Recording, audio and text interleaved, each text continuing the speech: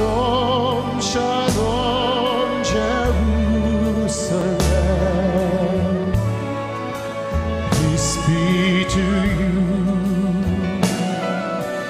When Messiah comes to take us home, may his praise be found in you.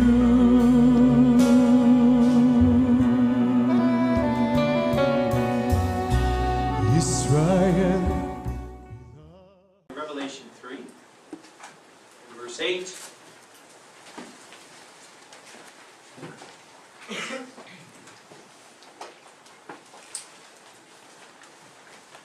This message is somewhat of a part 2 to the message I gave the other day. The other day really showing the equation of the Levites to the priests as far as the bride of Messiah, showing that we're not all a box of rubber pencils. And within the kingdom of Yahweh there is going to be diversity. Like we said, even Paul said in the resurrection, there are different glories to the stars, to the sun, to the moon. So is the resurrection. But today I really want to talk about the bride of Messiah. I want to talk about who are the bride, what are the characteristics of the bride of Messiah, what do we see in the end time of the bride of Messiah, and what does Yeshua tell us in his word about the bride of Messiah. So I want to start in Revelation 3. If you look, there are 7 churches in Revelation. If you look at least 5 of those churches are told to repent, or else they're going to lose out on the kingdom. Smyrna isn't told to repent, but they are the persecuted congregation. That's literally what Smyrna means. It comes from myrrh, and in order to get the fragrance of the myrrh, it has to be beaten, and that's why Smyrna is the persecuted congregation. But there's one congregation who is not told to repent. There's one congregation that told they are going to be spared from this. So let's start there. It's Revelation 3 and verse 8. And this is to the congregation in Philadelphia. Maybe I'll start in verse 7. And to the messenger of the congregation in Philadelphia, and we know that Philadelphia means brotherly love. We're going to see that's a big characteristic of the bride of Messiah. These things says the Holy One, the true one, the one having the key of David, and the one opening and no one shuts, and shuts and nobody opens. I know your works. Behold, I have given a door being opened before you, and no one is able to shut it. For you have a little strength, and have kept my word, and have not denied my name. So again, what we see here is that this Philadelphia congregation, number one, they're not a big, powerful, worldwide, multi-million-dollar corporation with a lot of money and power to begin with. They're just a small little group of people. Small little group of people that, why are they being commended, even though they have a little bit of strength? Because they kept his word and they have not denied my name. Behold, I have given out the synagogue of Satan, those saying themselves to be Jews, and they are not, but they lie. Behold, I will make them come and bow down before your feet, and they shall know that I loved you. Because you have kept the word of my patience, I will also keep you out of the hour of trial, which is going to come upon all the world, in order to try those dwelling on the earth. Behold, I am coming quickly. Hold what you have, that no one take your crown. So again, what were we saying the other day when we're looking at this great multitude? And praise Yahweh, they come out of tribulation. They get eternal life, but boy, they went through a lot to come out of tribulation. These are people that don't need to go into tribulation because they're already being effective. These are people that are already, they're keeping his word. They don't have to be tried through that. So they're being spared from that. We go to Song of Solomon 3 and verse 6. Song of Solomon 3 and verse 6. It says, who is this who comes out of the wilderness like columns of smoke, sacrificing as incense myrrh and frankincense? We see the myrrh again. From all powders of the merchant. Very poetic the way it's written. Later on we're going to read a little more of the Song of Solomon. There's a lot of good things in there about the bride and the bridegroom. But right here we see another thing. We're seeing that the bride comes out of the wilderness. The bride is coming out of the wilderness. We talked about the other day on the first day, of the bridegroom coming for the bride, and coming after her and different things with that. If you go to Ezekiel 20, you'll see another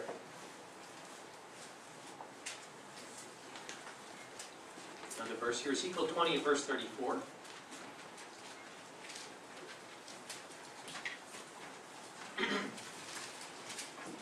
He says, and I will bring you out from the peoples and gather you from the lands in which you were scattered among them, with a mighty hand and with an outstretched arm, and with fury poured out. And I will bring you into the wilderness of the people, and I will be judging with you there face to face. Just as I was judging your fathers in the wilderness of the land of Egypt, so I will be judging you, declares Adonai Yahweh. And I will cause you to pass under the rod. What is he talking about? Shepherd and sheep, right? That the shepherd every night, literally, he would count the sheep. They would pass under the rod, because every sheep had the mark of their shepherd, and he would count every last one to make sure that every one was there. I will cause you to pass under the rod, and I will bring you into the bond of the covenant. Just like Andy was talking about today, you know, and like I said, the Shabbat returning to the family of the covenant. And I will purge from among you the rebels and the transgressors against me. I will bring them out of the land where they reside, and they shall not enter into the land of Israel. And you shall know that I am Yahweh. So again, here we see a separation. We see that the believers in the end time coming from the wilderness. And I say there's two forms of wilderness in the end. I've done many sermons on this in the past, called the wilderness. There's a spiritual wilderness when all of us are coming out of paganized religion. You know, because again, you don't want to come out of the pot into the frying pan. And one of the big mistakes that many people make when they're coming out of organized religion is they jump out of organized religion here to jump into organized religion in Judaism. And it's like you're going from one pagan religion to another pagan religion, because unfortunately Judaism is a pagan religion. You know, what I say is when you look in the first century, you had a lot of righteous people, the Bible tells us that, and most of those righteous, pious people became followers of Yeshua. The ones who were left over, the ones who hated him, the scribes and the Pharisees who put him to death, started religion in the 2nd century under Rabbi Akiva called modern-day Judaism. It's not the same religion of first century Judaism. I have tapes on this, and they're important to listen to. Because Rabbi Akiva was not a good man, and he changed the whole form of all Judaism. And it's a structured religion to control man. And it's filled with mythological things. You know, the Talmud says that Akiva met Adam. How could he meet Adam? You know, Adam lived 3,000 years before that. Just all kinds of wild-eyed, crazy stories that you'll read in there. So we don't want to jump out of the boiling pot into the frying pan. You don't want to go from one organized religion to another organized religion.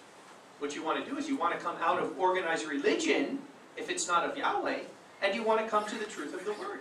You know, the Word is the Word is the Word. And that's what we'll see in the end here. We'll see that the bride of Messiah is one that is following the Word.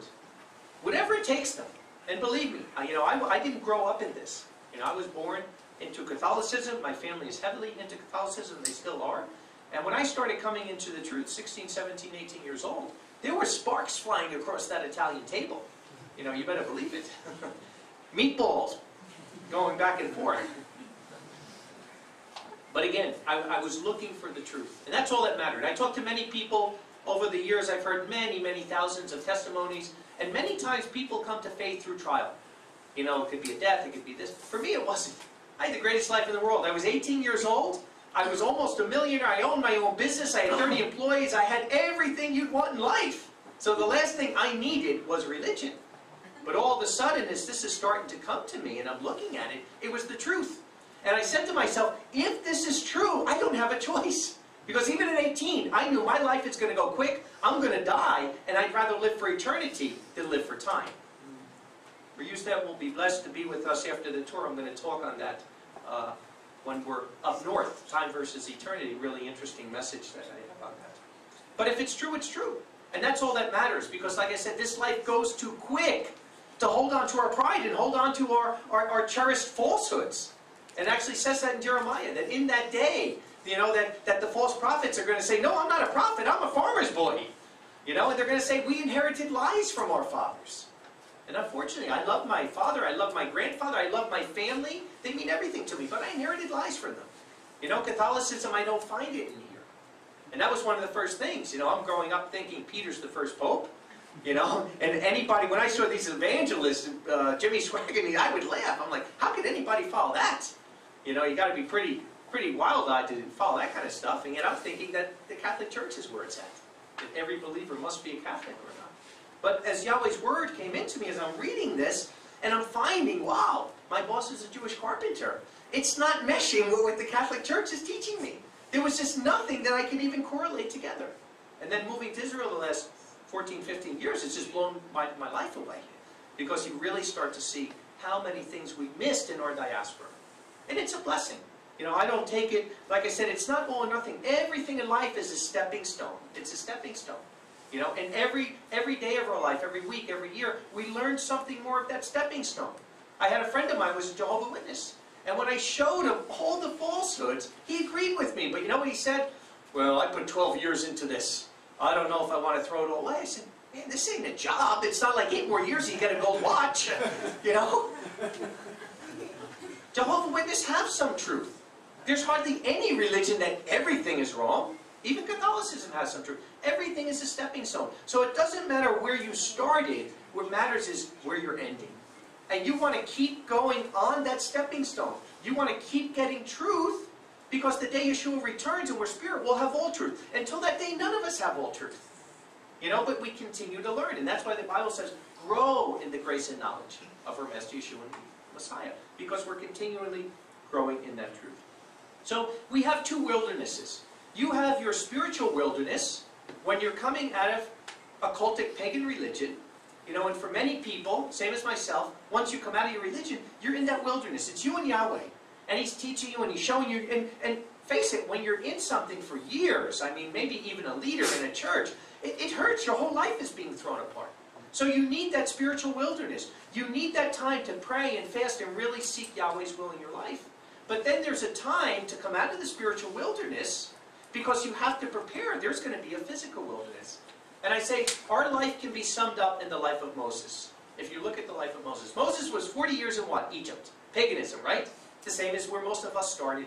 Then what happens? He's 40 years in the wilderness, right? He's out there learning to be a shepherd. He was a king before, you know, the prince of Egypt. And now he's learning to be a shepherd. But then after those 40 years in the wilderness, where did he go? He went back to Egypt to get the other people out. So it's the same with us. We all have our wilderness to learn our walk, but there's a point where you have to go back to get more people out, because that's what it's based on, bearing fruit. So this is where we're going. You know, this is where it's at. And the bride of Messiah are the people that are doing that. They're the people that are learning it. They're the people that nothing is stopping them from going in the grace and truth of Yeshua Messiah. Isaiah 48, we'll see another scripture about the wilderness. Isaiah 48, in verse 20.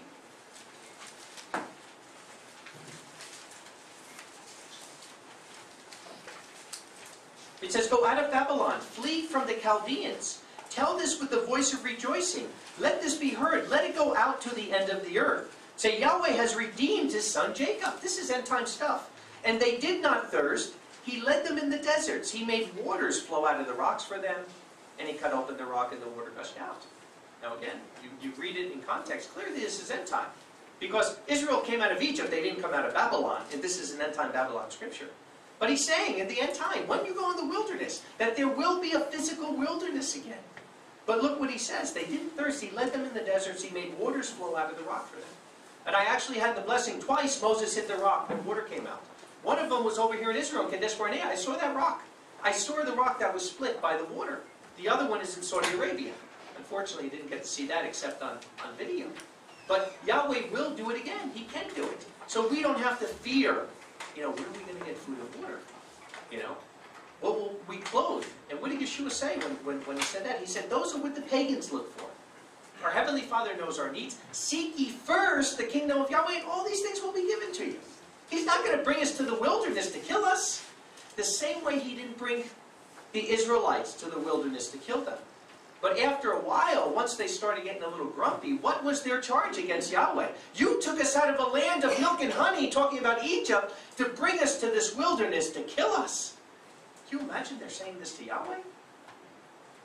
So again, I say, your life now, all of our life, right now, we're coming out of the paganism. We're on the spiritual wilderness. But the end of this will be a real wilderness. There will be. When the system falls apart, there'll be, 42 months of a horrific time when the beast power is set up. And it will be all over the earth. You can read that in Jeremiah 25. It's going to start here in Israel. It will go to America, but it will come all over the earth. There'll be nowhere to hide except Psalm 91. The only where to hide is in Yahweh in those days. But if you don't prepare today, you will never make it through it. You'll never make it through it. It'll be virtually impossible. That's why Jeremiah 50 and verse 28, look what he says to Babylon in the end time. Jeremiah 50, verse 28. The voice of those who flee and escape out of the land of Babylon, to declare in Zion the vengeance of Yahweh, or Elohim, the vengeance of his sanctuary. And what is the sanctuary of Yahweh today? John 3. I will tear down this sanctuary and I will rebuild it in 3 days. But he's talking about the sanctuary of his body. And Yahweh is so critically upset with Western society today, in particularly America, because of that false system of security that they put there. They're taking away the faith of the people. And the people don't understand the spiritual condition they're in. But let's go to it. Revelation 3. There's 7 churches in Revelation. We read about one. To the one, the bride of Messiah, the one who's being faithful. And again, these are spiritual conditions. You know, not necessarily physical places, but spiritual conditions that people are in. And let's look at the overall spiritual condition of most people in the last generation. Revelation 3 and verse 14. And to the messenger of the congregation of Laodicea. Right, these things says the Amen, the faithful and true witness, the head of the creation of Yahweh. I know your works, that you are neither cold nor hot. I would that you were cold nor hot. So because you are lukewarm, neither cold nor hot, I am about to vomit you out of my mouth. And interesting, if you look at Laodicea, they were an extremely rich place. One of the richest places on earth. As a matter of fact, there was a gigantic earthquake there that destroyed everything. And they needed no outside help to build, because they had all the resources. But there's one thing Laodicea did not have. Water. They didn't have water. So they would have to pump the water in to get in there. Now if you look at it, both cold and hot water are good. There's hot springs, you know, all over Israel. And hot springs are very good medicinal. They're good if you have aches and pains. They're good for healing, you know. They're good if you're taking a shower. You know, so hot water is profitable. And cold water. You know, if it's 100 degrees out there and you drink that nice cold water, it feels really good. But lukewarm water is good for nothing but inducing vomiting. So that's what it was. Laodicean had nothing. When they would pump the water in, that's what it was. It was lukewarm water that would simply be used for vomiting. Because you say, I am rich, and I am made rich, and I have need of nothing. And do you not know you're miserable, and a wanderer, and poor, and blind, and naked? And unfortunately, I mean, many of you live in the West. I don't think you can deny that's the spiritual condition today with Western society. America, Europe, you know, the richest nations, that's what it is. And you know what? Try to give something to somebody who doesn't need anything. You know? Try to give something. There's people I know, very, very good people, that are givers, and they'll give and they'll help, but you try to give them anything. No, I don't need it. And you know what? Every time you're giving, what does there have to be? A receiver. And sometimes you're a giver, and sometimes you're a receiver. And there's a blessing on both ends of it. If somebody, I learned the hard way, if somebody gave me a dress, I don't need a dress, I don't wear a dress. But I wouldn't take your blessing away by saying, no, don't give it to me. I would take the dress and I'll seek somebody else that needs it. Because there's a blessing. Every time there's a giver, every time there's a taker. But when you're looking at the Laodicean, you can't help them. They need nothing. And I've seen it there. You know, I've been asked to speak at places in the United States. And then people, you start to talk to them, and as you talk, I know, and it's like, whoa, slow down. Let me get the word out, and then tell me how much you know it before I say it. But that's the way sometimes people are. Rich and increased with goods in need of nothing. And like I said, you can't help a person that needs nothing. But yet, what does Yahweh say their spiritual condition really is? They're really miserable and wanderers and poor and blind and naked. Like I said, they're not planted. They're not planted. You see nowhere ever in the New Testament where you see, you know, you hear the wandering Jew. You know, it's a plant, the wandering Jew. You know, there's different things with that. But today you see the wandering believer. You know, they float from place to place, and they float from place to place. Like I said, there's a time you're in the wilderness that you can float. But the point comes that you need to get planted somewhere. You need to be planted, because how can you be involved in the work of Yahweh if you're not planted? If you're just wandering and wandering and wandering. And believe me, the kingdom is not about wanderers. But they're miserable. They're wanderers, they're poor, they're blind, and they're naked. Why are they naked? Because they have no covering. You know, like I said, all over the world, all over the Bible, judicial order is everywhere. I mean, it's the most basic, simple thing, and we can understand it on a civil level. Would you go and live in a city that had no fire department, that had no policemen, that's a wild, wild west, you know, you got to worry about people coming in at night and shooting you down? Of course not. But yet somehow when it comes within congregational structure now, you know, judicial order, oh, I don't want to hear it. And that's why they're naked, because they have no covering. And the Bible always has a covering. And a covering is a blessing. It's not a curse. You know, read Numbers 30. A woman, what a blessing every woman and wife has. That you could say the most ridiculous thing and your husband can nullify it. I don't have that blessing. It doesn't say that with the man. So if I say something ridiculous and it comes out of my mouth, I have to perform it. Oh, paint your house 7 times? Well, I guess so. But at least with the woman, it says that the man can annul the vow. It's a blessing. It's a blessing. You know, when I came into a congregation, there was 1,000 people in that congregation. And as a new believer, 18 years old, knowing nothing, coming out of Catholicism, I was so thankful to Yahweh that I had leaders that I trusted, that I was learning there, that I had brethren that were mature in the faith, and I felt so secure having so many believers. It's a blessing. It's a blessing to have a covering. It's not a curse. Yet, for the Laodicean, they don't need it. They don't need it because they have every single thing. But what does he say? I advise you to buy from me gold, having been fired by fire, that you may be rich, and white garments, as we're going to read in Revelation 19, that you may be clothed, and your shame and your nakedness may not be revealed. And anoint your eyes with eye salve, that you may see. I, as many as I love, I rebuke and I chasten. Be zealous then and repent. Behold, I stand at the door and knock. If anyone hears my voice and opens at the door, I will enter to him, and I will dine with him, he and me. The one overcoming, that's what it is in the end. It's about overcoming and enduring to the end. The one overcoming, I will give to him to sit with me in my throne, as I overcame and sat with my Father in his throne. To the one who has an ear, hear what the Spirit says to the congregations. So we never want to get to that point where we don't have ears to hear. And you never know where Yahweh can speak through. It's not just with teachers and pastors. There's times sometimes where Yahweh you'll be praying about something, you can be in a butcher shop, and something will come out of that butcher's mouth, and that's the word that Yahweh was giving to you, that you were asking for. You just have to be attentive. You have to have ears to hear. And you never know where it's coming from. You don't know. But if you block yourself off, if you think you have all knowledge, if you think I got everything, you're never going to get anywhere. You're going to be one of these people. And this is scary. It's scary to me. I hope it's scary to you. Because I never want to feel that I can fall into this category, where I'm at a point where I think I know everything and I won't listen to anything. Because that's the worst place to be in. You don't want to be a Laodicean in the end time. So we see this though. It's important because so many in this world today have fallen into the Laodicean spirit, and we want to check ourselves. 1 John 2 and verse 15. 1 John 2 and verse 15.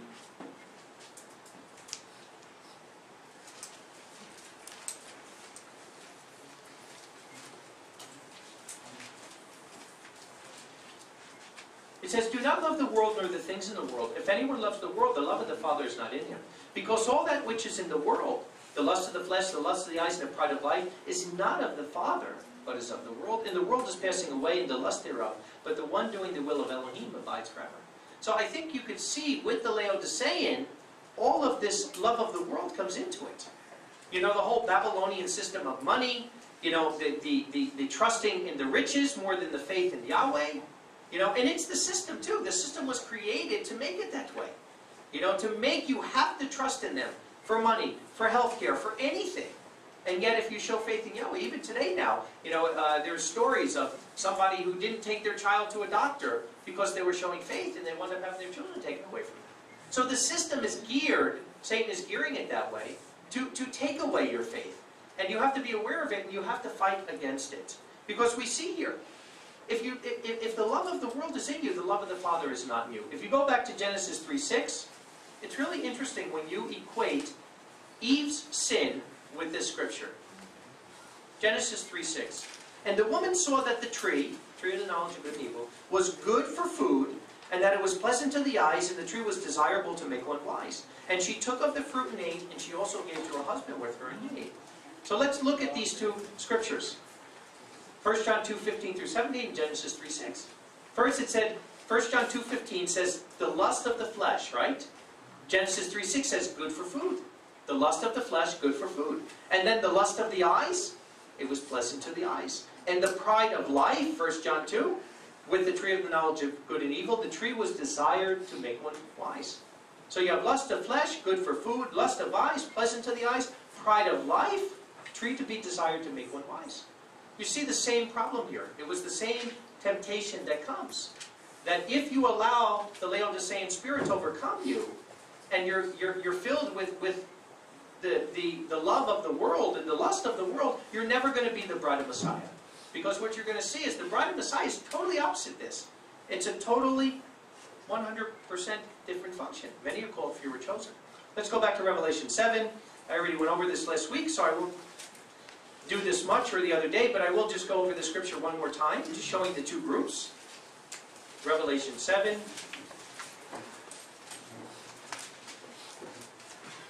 Starting in verse 2.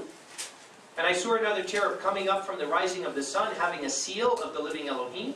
And he cried with a great voice to the four cherubs, to whom it was given to them to harm the earth and the sea, saying, do not harm the earth, nor the sea, nor the trees, until we seal the servants of our Elohim on their foreheads. So we have the mark of the beast, we have the seal of Yahweh. And I heard the number of those having been sealed, 144,000, having been sealed out of every tribe of the sons of Israel. And then he goes on, Reuben, Judah, Gad, Asher, all the way down. Simeon, Levi, Zebulun. So we see the 144,000, clearly 12,000 from each tribe. Then go down to verse 14. And I said to him, sir, you know who these are, the great multitude. These are those coming out of great affliction, and they washed their robes and whitened them in the blood of the Lamb. So clearly there's two groups of people in the end time.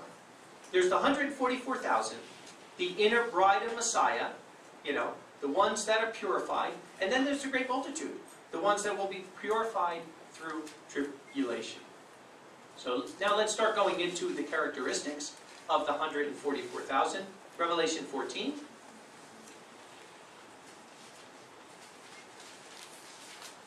But we see that they go into the wilderness. We'll read a little bit toward the end. They'll also come out of the wilderness.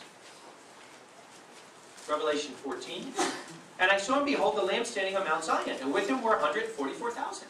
Just read about in Revelation 7. With the name of his Father having been written on their foreheads. And a lot of times people say, how important is the name of Yahweh? Well, it's pretty important here.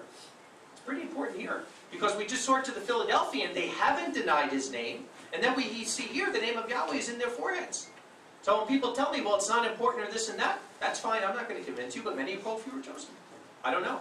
To me, it's just illogical when something is written 7,000 times, how you can deny it.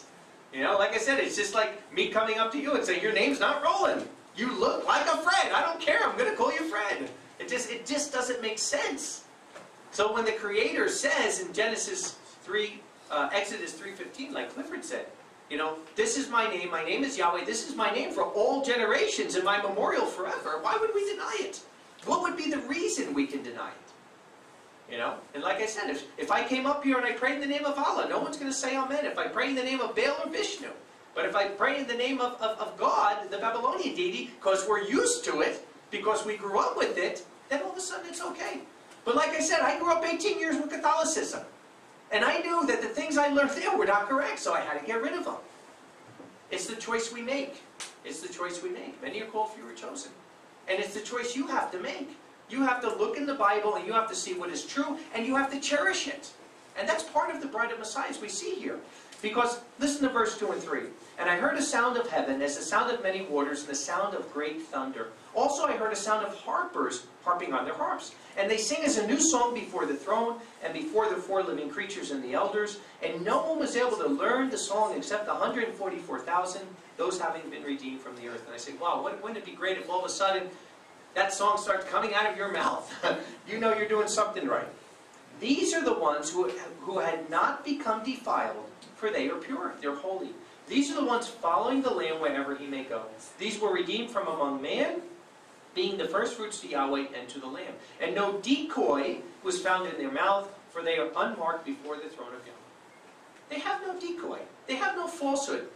What Yeshua says, that's what they're doing. Just like the one in the Philadelphian. they follow the Lamb wherever he goes. The word of Yahweh is in their mouth. And like it says in Deuteronomy 30, it's not across the waters that you have to swim for it. It's not up in heaven that we have to take a spaceship. It's right here. And most of it is so simple that it's unbelievable. Like I said, the Ten Commandments. The greatest scholars, religious scholars of our time, the ones that have all these letters after their name, they can't count to 10. There's only 10 commandments.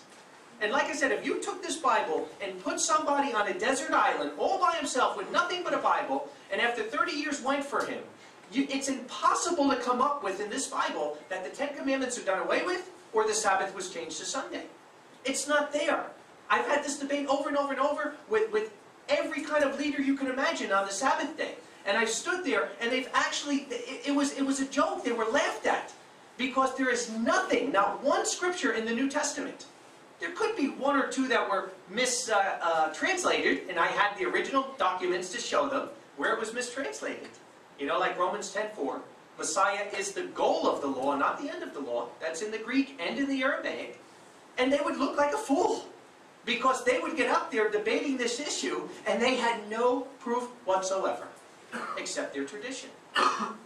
The same way I had my tradition coming from Catholicism. But when I realized that my tradition was coming from a Roman emperor from the 3rd century, I really didn't want that tradition. And like I said, I love my family. Today they're still very much into it. But it's not my tradition anymore. Because I want to follow the Word. And 30 years later, I'm still growing. I'm still learning. But we see here, no decoy was found in their mouth, and they follow the Lamb wherever he goes. If you have ears to hear, believe me, Yahweh will show you the truth. He will. It's not going to be all at once. It happens in stages, but He will. If you have ears to hear, it is such a beautiful life to live as a believer. Because everywhere you go, everything you read, every day you open your Bible, there's something else to learn. All you need to do is pray to Him every day for that. Father, before you study, every day ask Him, Father, show me your word. Show me your truth. They follow the Lamb wherever he goes. Matthew 19. Let's look at something else about this elect group. And again, regardless of if we're in that group, we should all be aspiring to at least be the best we could. Matthew 19 and verse 16. And behold, coming near, one said to him, Good teacher, what good thing shall I do that I may have eternal life? And he said to him, Why do you call me good? No one is good except one, Yahweh. But if you desire to enter into life, keep the commandments. Here it is again, all over the New Testament. He said to him, Which ones? And he said, You shall not commit murder, you shall not commit adultery, you shall not steal, you shall not bear false witness, honor your father and mother. No doubt, these are the 10 commandments. And you shall love your neighbor as yourself. The young man said to him, All these things I have kept from my youth, what do I still lack? Yeshua said to him, If you desire to be perfect, go sell your property and give to the poor, and you will have treasure in heaven, and come follow me. But having heard the word, being grieved, the young man went away, for he had many possessions. Kingdom principles. I teach a whole course at the Bible school on kingdom principles. If you don't understand what a kingdom is, how can you enter the kingdom of Yahweh? You have to understand what a kingdom is. And in kingdom principles, there's no private ownership of property. In a kingdom, the king owns everything. See, we come from a society in the West that we were a rebellion to a kingdom. That's the way our country started in the United States. We rebelled against the king and started something, called the United States of America, right? And look at our Constitution that we say is so great. How does it begin? We the people. We the people. What does Yahweh's word say? I, Yahweh, thus say this. There's no we the people in a kingdom. If you have a mentality of we the people, you're going to be you the outside. It doesn't have we the people. That's not a kingdom mentality. And a kingdom mentality, and like I said, a real kingdom is real land. It's the king's domain. The king owns it. But the king owns everything in a kingdom. And do you know that in a kingdom, if there's even one poor person, who's it the reflection of? The king. The king, because in his kingdom, nobody is poor. And that's why Yeshua tells us, what is our main job in Matthew 25? When I was hungry, you fed me. When I was poor, or naked, you gave me clothes. When, Master? When did we do it? When you did it to the least of my brethren, the least of the ones of my kingdom, you did it to me. Because if somebody is an ambassador for my kingdom, and he's hungry, who's the reflection on? Because who's our faith in? Our faith is in him. And what are they going to say? Wow, he's an ambassador. He doesn't even have food. So it's our blessing that we can bless others. So now, does that mean we have to take everything we own and sell it tomorrow and give it away? Of course not, because then all of us would be dependent. We would all be like that. You know, we would become a liability instead of an asset. No. What it means is Psalm 24. The earth is Yahweh's and the fullness thereof, the people that those that live in it. So everything belongs to him. If you look at this podium, it's made from wood that he owns the tree. The floor is made from tile from stone that comes from his rock. He owns everything. So now that he owns everything, including us, he puts things in our hands.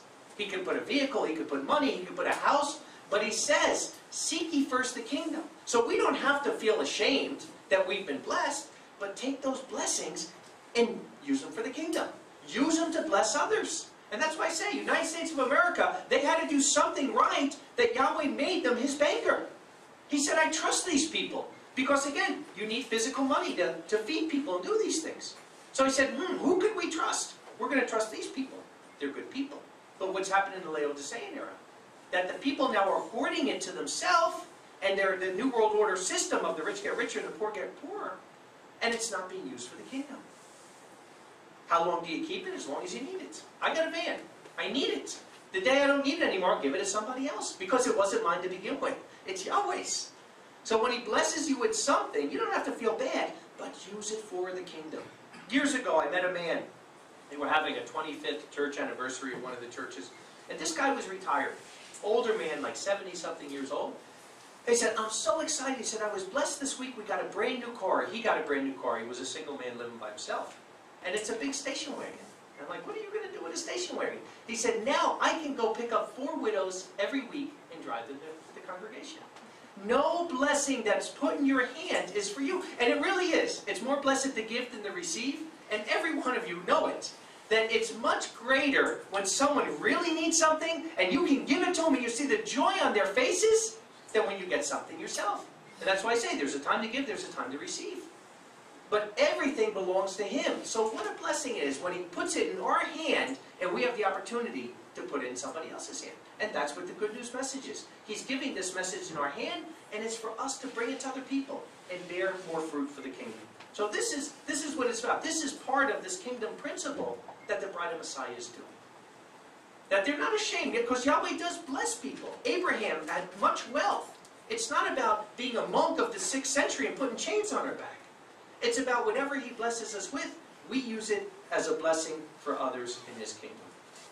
Luke 14, another important principle of the bride of Messiah. Luke 14 and verse 25.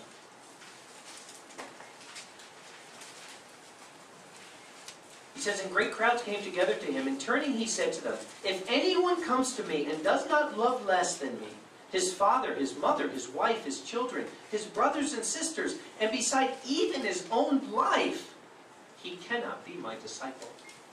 Oh, that's a hard one. We have a whole course on discipleship. Most people don't even understand what a disciple is. And I say, if you look in the New Testament, the word Christian is used 3 times. The word believer is used 4 times. The word disciple is used more than 250 times. And most people don't even know what a disciple is. A disciple, limud in the Hebrew, comes from learned one, taught one. You know, a disciple is like a groupie. Whatever the master does, he's doing the same thing. And he clearly says, though, that if you put father, mother, sister, brother, or even your own life before him, you cannot be his disciple. For who of you desiring to build a tower does not first sit down and count the cost, whether he has the things to finish? That having laid a foundation, not having strength to finish, all those seen begin to mock, saying, this man began to build and did not have strength to finish. Or what king going to attack another king in war does not first sit down and take counsel, whether he is able with 10,000 to meet those coming upon him with 20,000? But if not, he being still far off, sending a delegation, he asks the things for peace. So that every one of you who does not forsake all his possessions is not able to be my disciple. And like I said, what does it mean? It doesn't mean literally, or it could, depending. But what it means is, there's nothing in your mind that you're thinking is yours. It's about using, not possessing, as we're going to see a little later. So there's nothing in your mind. It's not, that's my house. You know, I worked for 25 years and I earned it and I deserve it. You know, we all hear that. That's the big lingo. You know, that, hey, I earned it and I deserved it. He's saying, no, no. You have to forsake it in here before you can forsake it in here. Because again, we're all going to have something. We're not going to run around naked. It's not the Garden of Eden yet. It will be. But there's nothing that you possess in your possession that should be so great that you're not willing to give up. And that's what he's saying. Unless you're willing to forsake all, including people, you cannot be my disciple. Salt is good, but if the salt becomes bland, with what will it be seasoned? It is not fit for soil, nor for manure. They throw it out. This one having ears to hear, let him hear. So this is part of the bride of Messiah. These are people that literally are living this way. That they're living this way, that they may have blessings, you may see the blessings in their life, but whatever blessing they have, they're using those blessings for the kingdom of Yahweh. And that's what he said. He didn't say you can't have them. He just said, seek the kingdom first, and all the rest will be given to you. He'll give it to you. He'll pour it out upon you. 1 Corinthians 6, 1 Corinthians 6, 19 and 20. We had this yesterday on our certificate. Or do you not know that your body is a sanctuary of the Holy Spirit in you, which you have from Elohim, and you're not of yourself? You were bought with a price, then glorify Elohim in your body and in your spirit, which belong to Elohim. Do we realize that? Like I said, remember, you know, in Western society, we're taught more to be kings than servants. You know, and that's why we build our own little kingdoms, and we put fences around our kingdoms, you know, and we build it up there. But literally he says here, that do you know that you were bought with a price? And a great price, you know it now. You were there in the house of Caiaphas. You know, you've seen the price that had to be paid. Therefore, glorify Elohim in your body and your spirit, which belong to Elohim. The bride of Messiah knows who they belong to. They know they are a slave of Messiah, and his goals are their goals. His goals are their goals. John 12 in verse 24. John 12 in verse 24.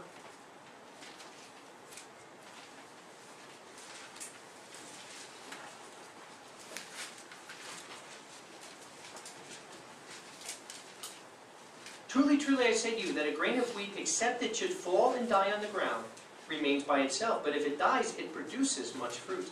Whoever loves his soul will destroy it, and whoever hates his soul in this world will keep it to eternal life. If anyone serves me, let him follow me. And where I am, there my servant will be also. And if anyone serves me, the Father will honor him. Who are the ones who are protected in the end time in Ezekiel 9? The ones who are sighing and crying to the abominations done in the earth. You know, you'll talk to people out there, and sometimes people say, yeah, you know, it's really not that bad. It's really not that bad. You know, but even if it's not bad in my life, you know, my life has been pretty good. I didn't have a bad life. It doesn't change the life of our brother in Ethiopia, our brother in Sudan, our brother in India, you know, our brother in the Philippines. So you got to look at the big picture. Are we sighing and crying? You wouldn't believe the abominations going on in this world. You know, turn on your TV, look what's happening in Syria. What people are doing to their own children, butchering them. You just can't believe the horrors that are going on. So the fact that you've been blessed that you're not living in those horrors, I mean, thank Yahweh. But still sigh and cry for the other people around the earth. Because we're one body. When one suffers, we all suffer. When one glorifies, we all glorify together.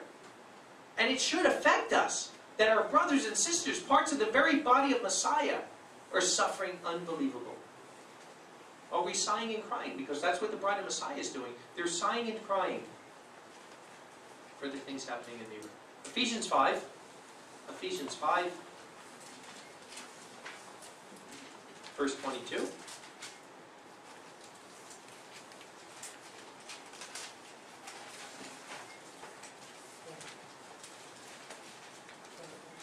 We see the marriage covenant is actually a template of the eternal marriage covenant of Yeshua and his bride.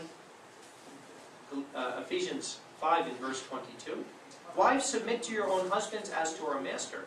Because the husband is the head of the wife, as also Messiah is the head of the congregation, and he is the Savior of the body.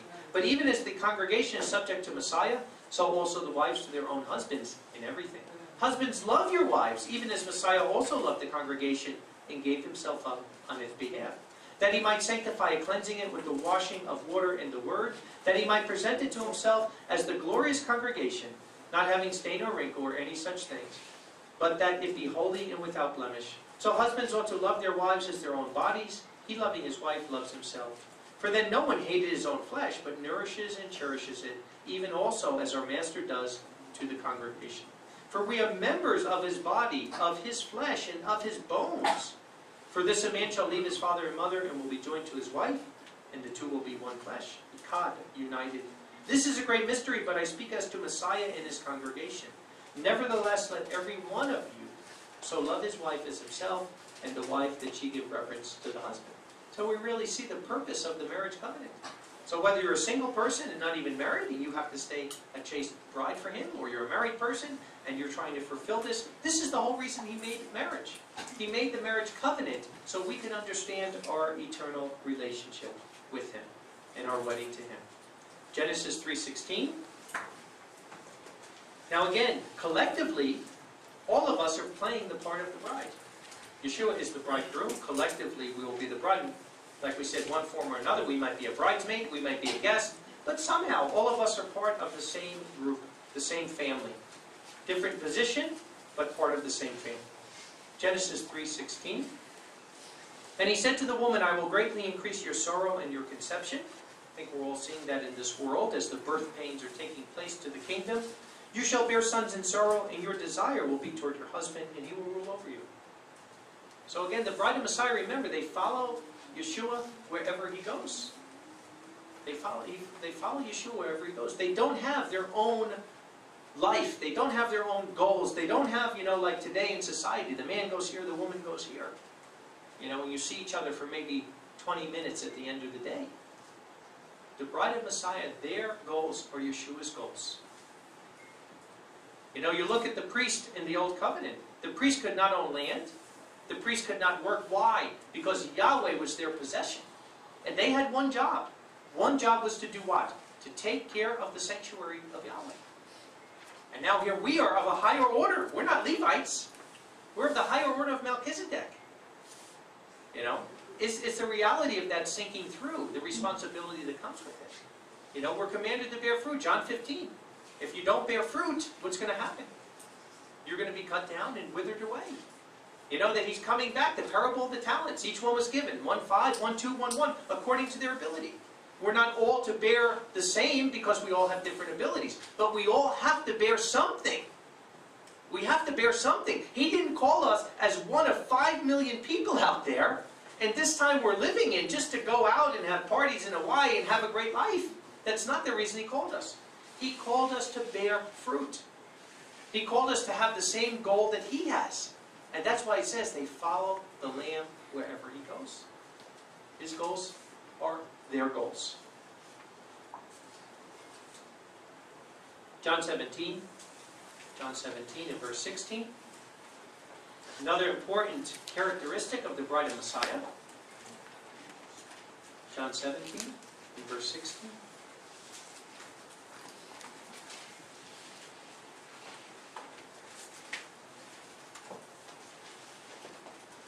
He says, they are not of the world, even as I am not of the world. Remember what we read in the beginning? If you love the world, the love of the Father is not in you. So the bride of Messiah, his people, they're not of the world. Sanctify them in your truth. Your word is truth. They follow the word wherever it goes, because he is the living word, Yeshua. As you sent them into the world, I have also sent them into the world. So we're in the world, but not of the world. And I fear for their sakes. I sanctify myself so that they may also be sanctified by truth. It's the truth that sets us apart from the world. And I do not pray concerning these only, but also concerning those who will believe in me through their word. And here we are today. Somebody sacrificed somebody's life. The martyrs that went, so we can be here today with these cherished truths. That all may be echad, united as one. As you are in me, Father, and I in you, that they also may be echad in us, united in us. That the world may believe that you sent me. And I have given them the glory which you have given me, that they may be echad, united, as we are echad, united. I in them, and you in me, and that they may be perfected in one. and that the world may know that you sent me and love them, even as you love me. So again, there's a perfect unity here. There's no strife, there's no contention, and why? Because the bride of Messiah is 100% surrendering their will to Yeshua. Remember Yeshua in the Garden of Gethsemane, Matthew 26:39. What did he say? Father, if there's any other way, but not my will be done, your will be done. It's a total surrender. And like I said, it doesn't just come. Because in our society today, especially in Western society, number one, we have our human nature, which human nature is not surrender. But in Western society, everything we're bred with from birth is not to surrender. Girls grow up, and what do the parents want them to do? Go get a good education, go to college, because you're going to marry some jerk, and he's going to leave you, and you've got to take care of yourself.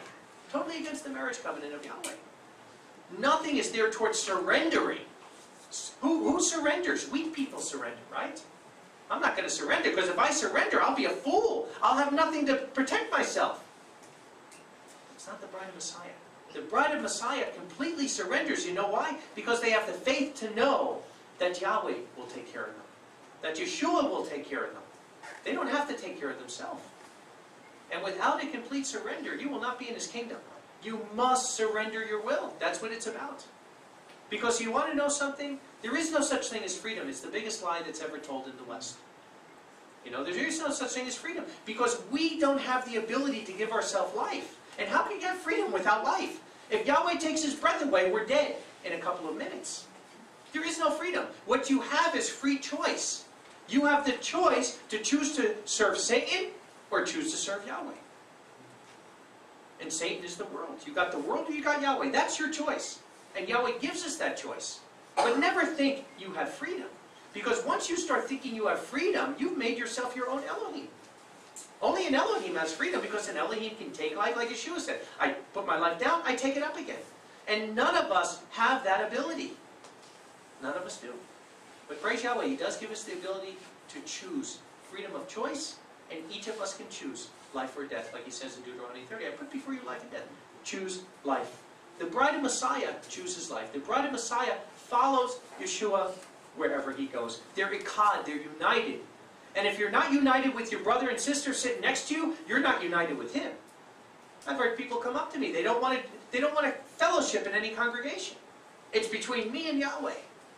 Well, let me tell you, the kingdom is much better than you and Yahweh. The bride is collective. And unless we can get along together, unless there's that unity between us, how will we ever have it with Him? That's what John says, right? How can you love Yahweh who you haven't seen if you can't love your brother who you have seen? And we'll see that's another major characteristic. Let's go to Colossians 1. Colossians 1, let's see a little bit also. Because you want to know something, it is the greatest, unbelievable miracle that Yahweh gives us. That He transforms us from who we are into who He wants us to be. And to me, there's no greater proof that this Bible is true than the transformation of the soul. Because when people ask me, sure, I can give you 100 different reasons, I can prove to you why there's creation, not evolution. But the greatest way I can prove to somebody that this Bible is right is myself. Because I know where I came from. I know I was an evil, selfish, corrupted person, and I know I couldn't have changed my human nature without His Spirit. And that should be the testimony of each of us. That's the testimony that we could show. That Yahweh has transformed us into something that's not even human. Love your neighbor. Some do, some don't. Love your enemy. It's not human. But it is heavenly. With the Spirit of Yahweh, you can do it. There's stories of Richard Wurmbrand. You've probably heard of him. Jewish man who was in concentration camps during World War II. And his wife's parents were murdered by Nazis. And years later, a Nazi guard, the one who killed his parents, they saw. And what did she do? She cried and hugged the man and said, I forgive you, I forgive you. It's not humanly possible. And that man came to faith because of that. Because he couldn't imagine, why would you forgive me? Because the Spirit of Messiah was in her. That's the only way. We can't humanly do it on our own. But the Spirit of Messiah can do it. Colossians 3. If then you were raised with Messiah, seek the things above, where Messiah is sitting at the right hand of Yahweh. Set your mind on the things above, not on the things on the earth. For you died, and your life has been hidden with Messiah in Elohim. Whenever Messiah, our life, is revealed, then also you will be revealed with him in glory. Then put to death your members which are on the earth, fornication, uncleanness, passion, evil lust, covetousness, for these are idolatry. On account of which things the wrath of Yahweh is coming on the deeds of disobedience, among whom you also walked at one time, when you were living in these. But now you also put off all these things: wrath, anger, malice, evil speaking, filthy conversation out of your mouth. Do not lie one to another, having put off the old man with his practices, and put on the new life, which is renewed in knowledge after the pattern in which it was originally created. We're going back to Eden. Where there is neither Jew nor Aramaean, circumcision or uncircumcision, foreigner, Scythian, slave or free man, but Messiah is all and in all men. Therefore, as the elect of Yahweh, holy and beloved, put on bowels of mercy, kindness, humility, meekness, long-suffering, bearing with one another and forgiving yourselves. If anyone has a complaint against any, even as Messiah forgave you, so also you should forgive them. And above all these, have love, which is the bond of perfection. And let the peace of Messiah rule in your hearts.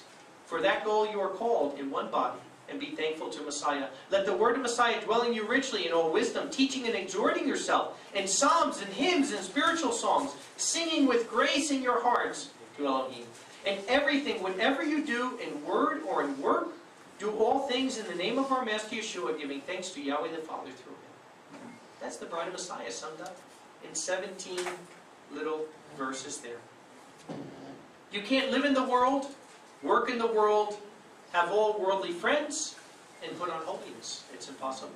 You can't covet every dress that comes out in the store, or every new pair of shoes that comes out, and put on holiness. You can't watch endless hours of TV with soap operas, cursing, sex, and violence, and be holy. It's that simple. You can't do it. You can't do it. If you are, you're kidding yourself. And you know the word hypocrite. You know where that word comes from. It's a Greek word. It means actor. That's what a hypocrite is. Because an actor goes up and plays a part, but it's not really him. And that's why, when you come with your Sabbath face, and you're playing a part for a couple hours on the Sabbath, and then you go back for 6 days, and you're doing all these things, then you're a hypocrite. There's nothing to it. You can't have self-centered, gossiping, sarcastic lives and put on holiness. It's that simple. You know the tongue. Wow, what an evil the tongue is. Let every word be for edifying. Think how much edification words can be, and how much destruction words can be. Again, many believers, gossip, gossip, gossip. Can't do it if you want to be the bride of Messiah. Holiness is a mindset. It's not just an action. The action is the outward sign of the mindset. But it's a mindset. And that's why you could have two people, and they could both be telling the same story, but that you get two diametrically opposite pictures of it because of the mindset. And if your mindset is with holiness, you won't be like that. Proverbs 20 and verse 8 says, "A king who sits on the throne of judgment does not look upon any evil with his eyes." He does not look upon any evil with his eyes. How much evil do we look upon? Never in the history of man has there been a time where you don't even have to leave your front door. All you have to do is turn on your TV, turn on your computer, and there's every form of wickedness that's there. Don't look upon the evil. Don't look upon the evil. I tell this story, years ago, when I was a believer. I told you I came in very young as a believer, and I had my own business. I worked hard, and every Sunday I used to love to watch football. NFL, National Football League. And I did. And I used to say, hey, I'm working hard. I'm a single guy. I'm not bothering anybody, Work for 6 days, keep the Sabbath, do everything. But on Sunday, I just like to go in there and watch football. And I used to always rationalize it. Is it a sin? Show me in the Bible. Show me, first NFL 2 where it says, you shall not watch football. You can't find it, right? It's not a sin. But then all of a sudden in prayer, Yahweh hit me. And he said, don't ask if it's sin, ask if it's holy. That hit me like a ton of bricks. Because sure, we could do that with a lot of things. I've even talking to people about smoking. Where does it ever say in the Bible you can't smoke? You know, where does it say in the Bible you can't do this? And in the wickedness we have in this day and age, you know, there's a lot of things that it doesn't say, but the principle is always there. Your body is the sanctuary of the Holy Spirit. You know, why would I make a chimney out of it? But again, you don't want to ask the question, is it sin? You want to ask the question, is it holy? And when I asked that question, I got a total different answer. And I'm telling you, from the time I was this big, sports was my life. They trained me, I had scholarships, I got all kinds of trophies, I mean everything. And I used to always think in my 20s, wow, when I get old and I can't play anymore, I'm going to be in trouble. I thought, midlife crisis, forget about it. But I laid it at the feet of Yahweh. Ever since that time, I never had a desire. Because I said to him, make your desires my desires. And all of a sudden, I looked at that screen and I saw these big ugly guys smacking each other. And I said, what am I doing? This is so ridiculous. And there's no profit to it, you know? Because even if your team wins, they do the same thing all over again. There's no lasting feeling that comes by watching the game, even if they win. And Yahweh took it away. But you have to ask yourself that, what you're doing. Don't just ask, is it sin? Ask if it's holy. Ask if it's holy. Ask if something is set apart to Yahweh. Let's go to Haggai, the 2nd chapter.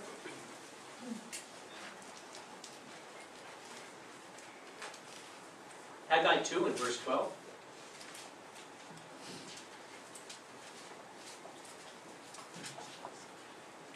It says, behold, one bears holy flesh in the wing of his garment, and touches his wing to the bread, or boiled food, or wine, or oil, or any food. Will it become holy? And the priest answered and said, no. So here it is. If you have something in your garment, some kind of food, and it's holy food, it's set apart food, and you touch something that's not set apart, will the holy with you make that holy? No, of course not. But then look at this. And Haggai said, if the unclean of body touches these, is it unclean? And the priest answered and said, it is. And Haggai answered and said, so is this people, and so is this nation before me, declares Yahweh. And so is every work of their hands, and that which they offer to me is unclean. So here it is. If you have something that's holy, and the Spirit of Yahweh is holy within you, you can't touch the profane and think you're going to make it holy. But when you touch the profane, your holiness will be profaned. And that's why I say it's an important question, not just if it's sin, but is it holy? You know, I've had people tell me everything from going to nude beaches to sitting in bars. That they're converting these people. You know, we're converting them. We're going to convert them. No, it's not. It's not our job to go into sinful situations thinking that, you know, we're going to convert these people. It just is not our job. The clean cannot touch the unclean. The clean cannot touch the unclean. You know, clearly it says in Scripture, freely you receive, freely you give. You're not to sell the word of Yahweh. Clearly it says in Scripture, if they speak not according to the Torah and the testimony, there's no light in them. And constantly people will come up and ask me, what do you think of this? What do you think of this person? I might never heard of them. Who are they? And again, they're not preaching according to the Torah, and they're selling the word of Yahweh. You have your answer. It's not as hard as you make it out to be. You know? Because for me, I'm going to stick on the same line. It doesn't make a difference. If you're selling the word of Yahweh, you are prostituting His word. It's very simple. You don't sell the word. You know, Isaiah 55, ho ho, come those who all thirst, buy without money. You know, to the apostles, freely you receive, freely you give. So it doesn't change. You know, the word doesn't change. And even the 10 virgins, like I said, the 5 who were not putting oil in their lamps, what happens? When they go out to buy from these prostituters, from these merchants, what happens? The bridegroom comes and they get locked out. You want to be filling your lamps with oil from this, from the word of Yahweh. That's where you want to be filling your lamps. So that when the bridegroom comes, your lamps are filled. They're bright. You know, because remember the wedding ceremony. Once they make their wedding covenant, the man would go off for a year. He'd go build the house and get all ready. And they never knew when he was returning. They knew the time, but not the exact date. And as he would come into the town, the bride would have a bright burning torch outside her house, so he would know where she was. And then they would yell, the bridegroom cometh, the bridegroom cometh. And that's the 10 virgins. You know, 5, their lights were going out. The love for the Messiah, the love that should be burning in every one of us as we get closer to His return was waning. And we don't want it to happen. So again, you can't mix. You can't mix the tree of the knowledge of good and evil. You can't have a mixture. Syncretism. That's exactly how Catholicism started. That's what Constantine did. He took the paganism, and he took some of the truth, and he syncretized them together. You know, a mixture which Yahweh hates. He doesn't like it. The other thing is, what we read here in Colossians 1, the fruits of the Spirit. The bride of Messiah will be not only having the fruits, they're exhibited. You can't have those fruits and people not know about it. You know, love, joy, peace, patience, long-suffering, faith. You can't have them. Mercy, you can't have them and be hiding them inside of you. It's impossible. So one way to know how much the Holy Spirit is working in your life is, how do you have those fruits? You know, how do you have those fruits? Like I said, anger. Anger is not one of them. Anger is one of the fruits of the flesh. And when you look at it, anger is an uncontrolled spirit. It's no different than a demon. There's nothing that makes people more uncomfortable when there's somebody that can just blow up and be angry and you not know what they're going to do. And if you have that, you've got to work with it. You've got to allow the Spirit of Yahweh to kill the spirit of anger. John 13, 34 and 35. What is the most? All men will know you're my disciples by this, your love one for another. So again, you know what? We could sit here with all the smart words, and we could have the right doctrine, and we could tell these things of whatever. They really make no difference if you don't have love for one for another. Knowledge is not going to bring you into His kingdom. Knowledge is not going to make you the bride of Messiah. Because you know something? Knowledge can be given instantaneously. You know? Yeshua can come back, and with the blink of an eye, He can give you all knowledge of everything. But character is something that does not come by instantaneous fiat. That's why this whole 6,000-year plan is here. Because character is something you have to grow into. Remember in Genesis, you know, He says, let's make man after our image and our likeness. We know we're in His image, right? He has eyes, He has hair, He has hands. But His likeness you have to grow into. His likeness is His character, and it doesn't happen overnight. You grow into it. And how do you grow into it? By not reviling back when someone revils at you. You know, by not answering harshly when somebody comes at you. By, like I said, even showing love to your enemies. Pray for those who despitefully use you. And showing that there's a different spirit in you than in the world. Because there is. Not just a different one, but a stronger one. Revelation 19. Revelation 19.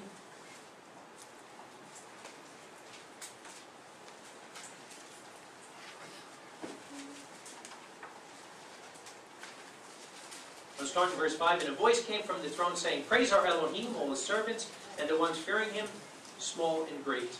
And I heard as the sound of a numerous crowd, and the sound of many waters, and the sound of strong thunder, saying, hallelujah, because Yahweh Elohim Almighty reigns. Let us rejoice and let us exalt, and we will give glory to Him, because the marriage of the Lamb came, and His wife prepared herself. And it was given to her that she might be clothed in fine linen, pure and bright, for the fine linen is the righteousness of the saints. And He said to me, right, blessed are the ones having been called to the marriage supper of the Lamb. And He said to me, these words of Yahweh are true. And here we are, we're living in those days. This is the days that we need to be purifying ourselves. We need to be coming out of the world. We need to get serious. Because I'll tell you something, it just doesn't happen. It just doesn't happen.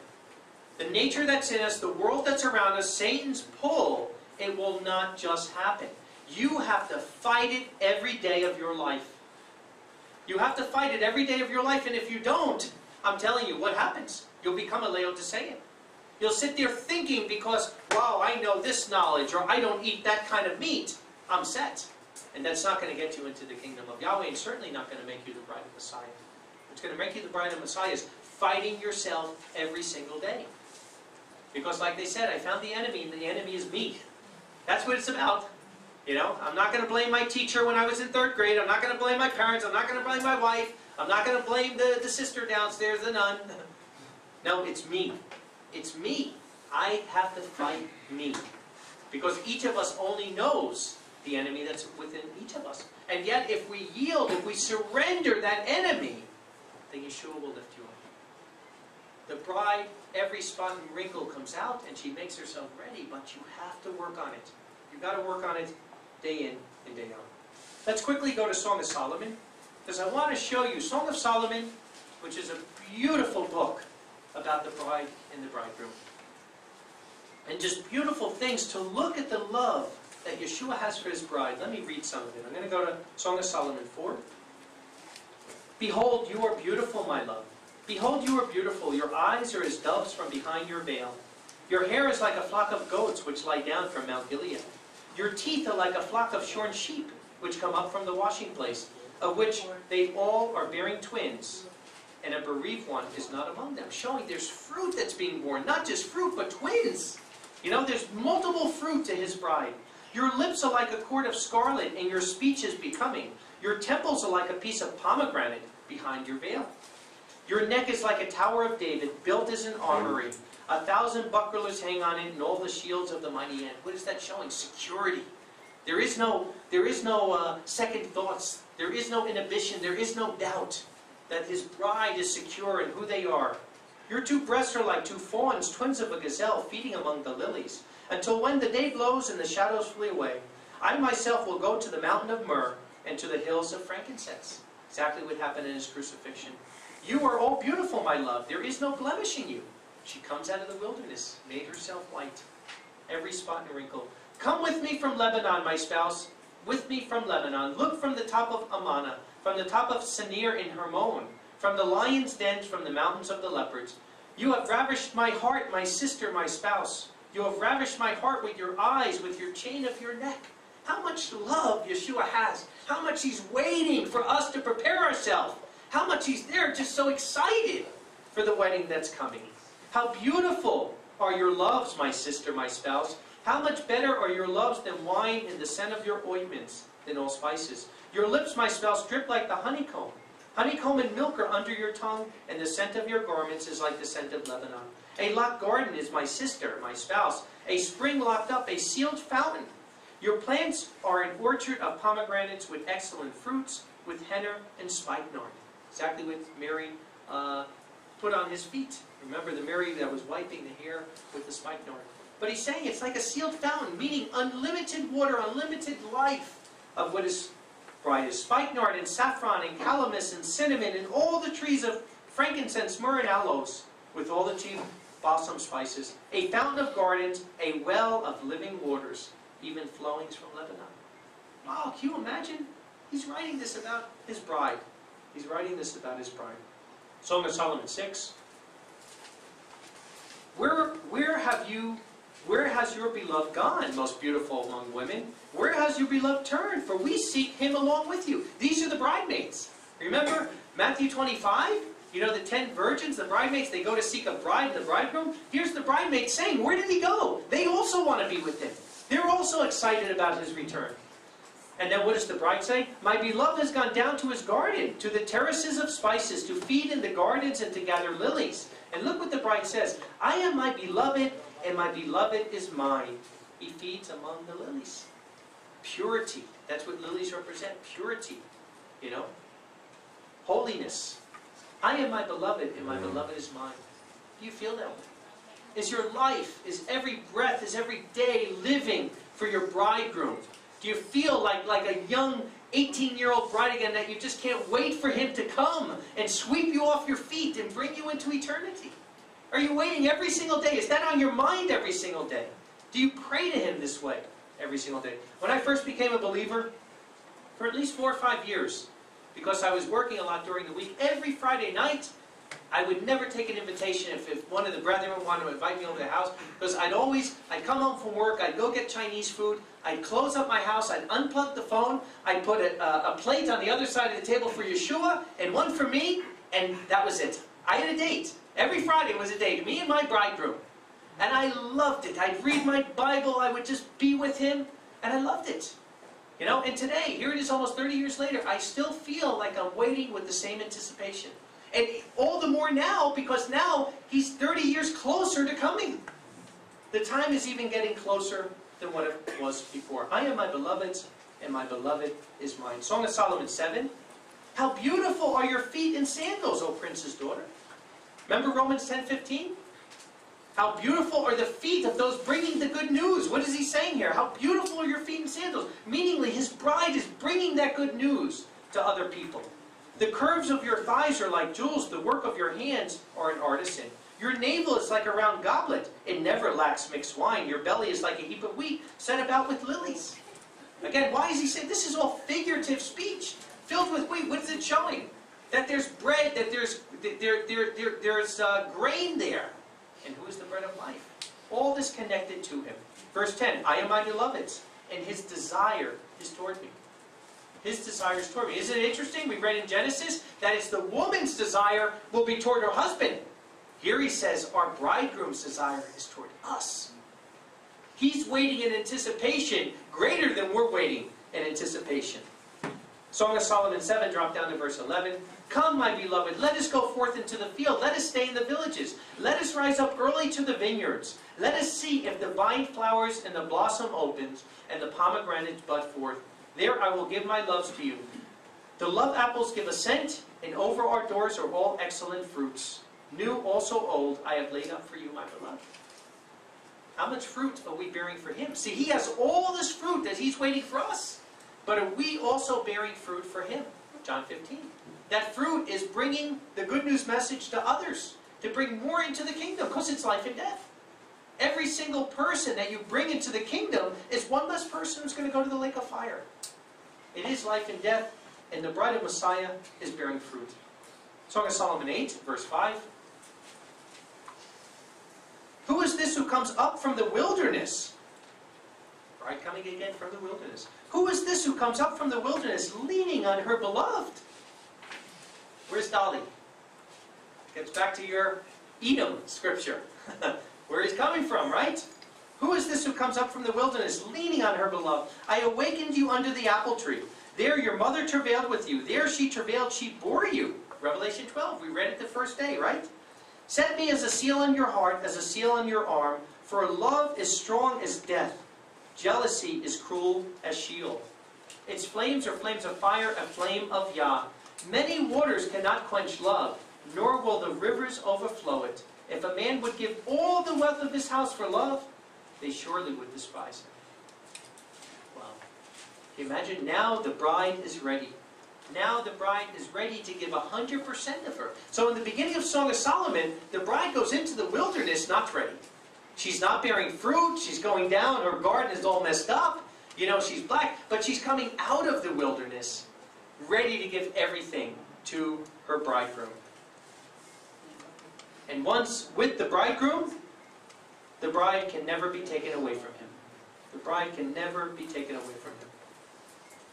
Luke 13 in verse 22.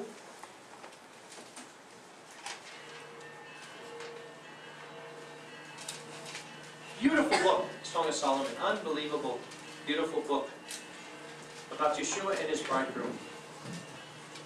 Luke 13 and verse 22.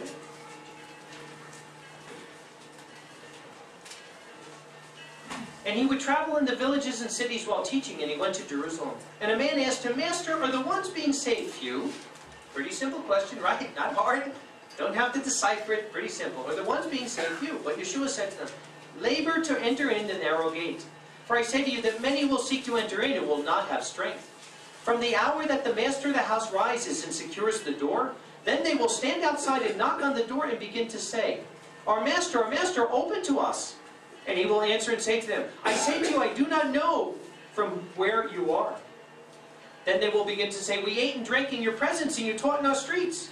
And he will say, I tell you, I do not know you. From where you are, depart from me, all workers of falsehood.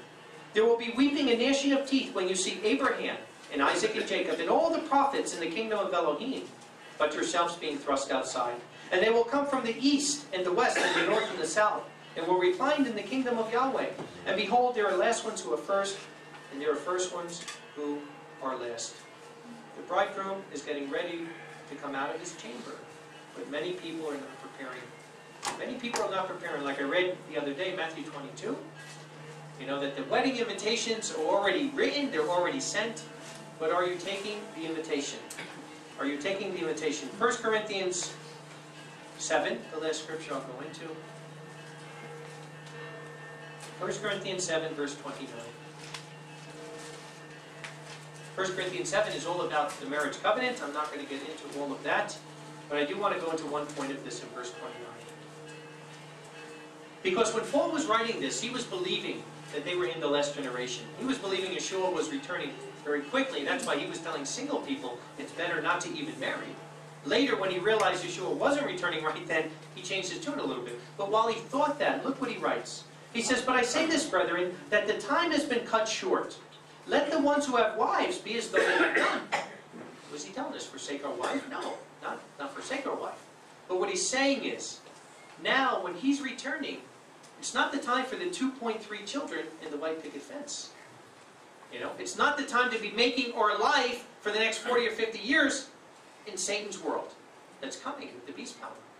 The time is to take your spouse and make the commitment toward Yahweh and His kingdom and work toward that, not the white picket fence. He says, "And those weeping is not weeping, and those rejoicing is not rejoicing, and those buying as if they did not possess." So again, He puts the money in your hand. You want to buy? Go and do it. But don't possess. Hold it, but don't possess. Because everything belongs to Him.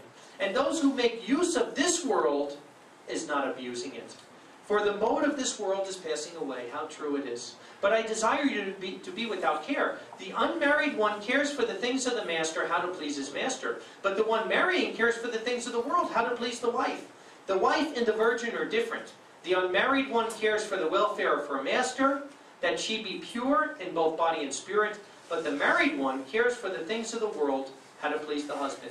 And I say this for your benefit, that not that I put a snare or put a yoke before you, but I exhort you to be perfect before the master and faithful without distraction. And if he said this then, how much true is it now? And like I said, he's not against. You read the whole thing. He's for the marriage covenant. He's talking about husbands and wives stay together.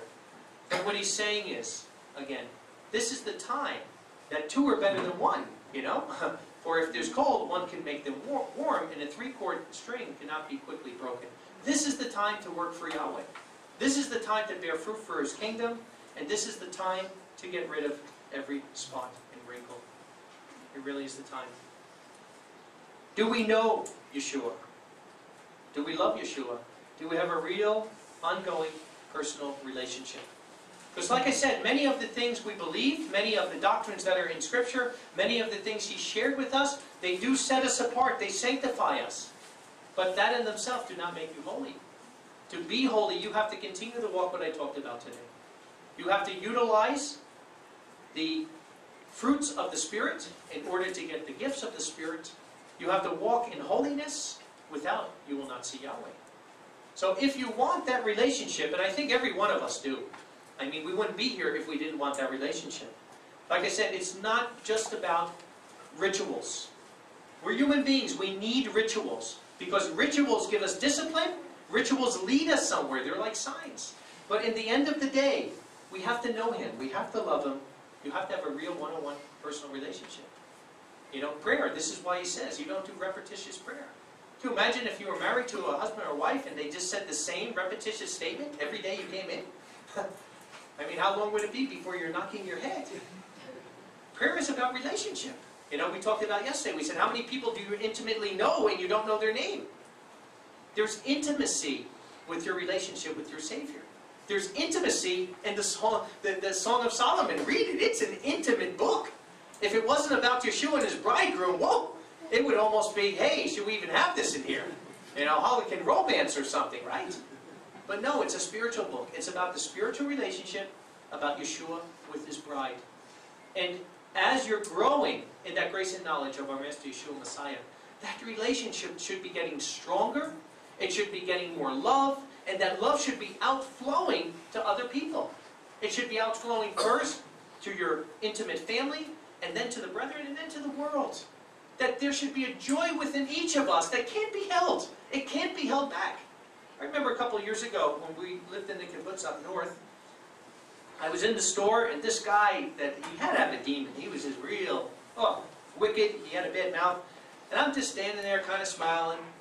And then he said to me, he said, "What are you so happy about?" And I said, "Hey," I said, "I got bread." And I was buying water. I said, "I got water." I said, "I got Elohim. What more do I need?" He just looked at me and goes, "Okay." But it's true.